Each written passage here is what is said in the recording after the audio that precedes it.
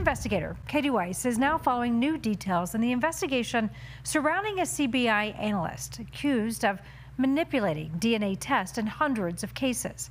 District attorneys across our state tell Katie they are now working to figure out what cases are impacted and just how much.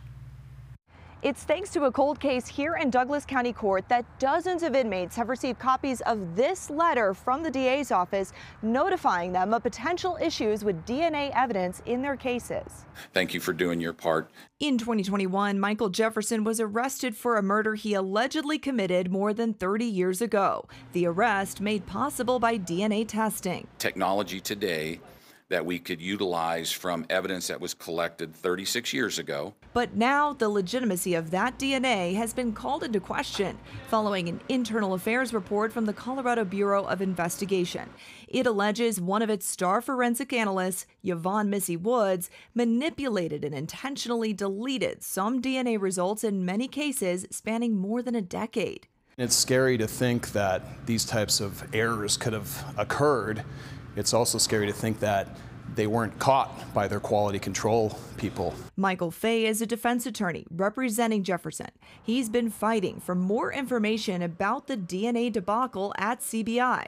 His work led to the district attorney sending this letter to dozens of inmates, notifying them of anomalies that may affect Woods' credibility in court, and that the court authorized additional disclosures in any case where Woods handled, analyzed, or otherwise worked on evidence, even in any closed or inactive case. The government's not always so keen on being forthcoming with information like this, and you have to fight to get it. So we're happy that that's now available to other defendants. The DA's office says about 67 cases in Arapahoe and Douglas counties have been impacted so far.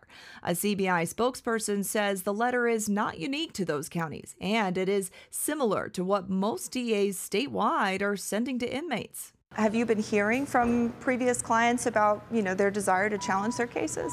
I have. I've been contacted by multiple clients from cases as old as 15 years ago. And an attorney for Woods gave us a written statement that says, "We understand and appreciate the district attorney's obligations to notify defendants of any information that may be exculpatory, whether or not it is.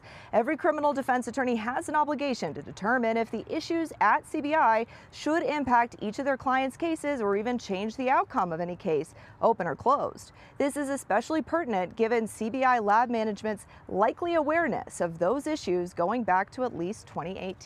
In the meantime, we'll continue to stay on top of any potential impacts stemming from these allegations at CBI and keep you posted as we learn more.